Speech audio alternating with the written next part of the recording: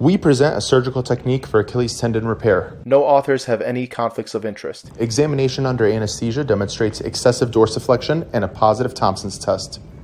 When planning the surgical incision, it is important to first palpate the gap at the Achilles tear and mark it, and then treat the incision more medial as to reduce risk to the sural nerve. The incision may begin proximal to the area of the palpable gap, and the proximal stump may be exposed. Any degenerative tissue can be sharply excised. It is not necessary to extend the incision distally, as the distal stump can be accessed by simply plantar flexing the ankle. Preparation of the proximal stump for repair follows with a traditional locking Krakow suture, utilizing a number 2 ultra-high molecular weight polyethylene braided polyester suture.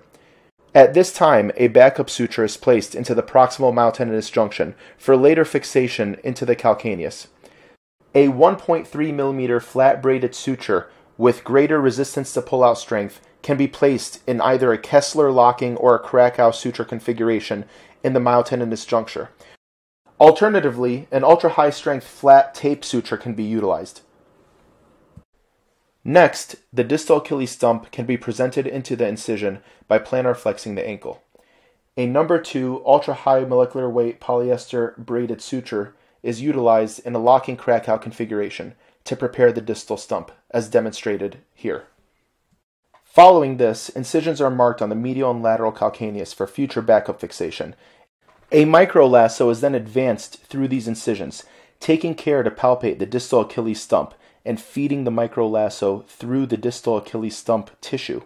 At this point, the nitinol wire from the micro lasso is advanced for future suture passage.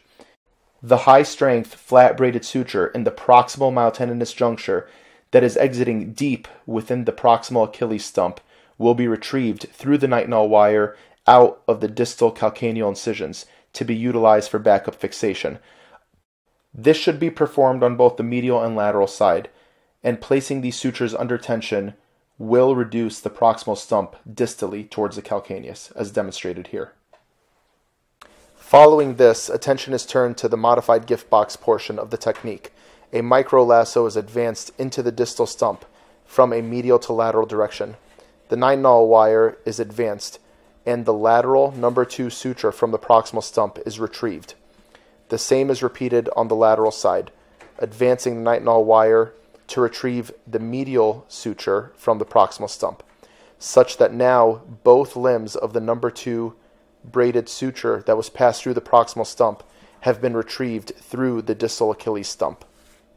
Similarly, this is repeated in the proximal Achilles stump, first using the micro lasso from a medial to lateral direction to retrieve the lateral number 2 sutures from the distal Achilles, followed by in the lateral to medial direction to retrieve the medial number 2 suture from the distal Achilles, such that both limbs of the distal Achilles are now through the substance of the proximal Achilles stump. To complete the repair, the ankle is plantar flexed, and the backup calcaneal sutures are tensioned. The author's preferred technique is to retrieve the lateral sutures deep to the Achilles tendon to the medial side, where they are tied sequentially while pulling tension on the reciprocal sutures. Following this, both the proximal and distal sutures can be tied to one another, and after cutting can be dunked deep to the Achilles tendon to reduce irritation on the sural nerve and the surrounding skin. Calcaneal backup fixation is then performed by drilling and tapping the appropriately sized pilot hole for the calcaneal anchors. The author's preferred technique is to utilize a 3.5 mm anchor for the 1.3 mm flat braided suture tape. Alternatively, a 4.75 mm anchor can be utilized for an ultra-high strength flat suture tape. Anchoring the suture tape from the proximal Achilles stump into the calcaneus reduces tension across the repair site and potentially reduces intrasubstance lengthening during the initial phases of healing. A negative Thompson test is demonstrated in both patients included in this technique video. This technique allows for a small, medially based incision.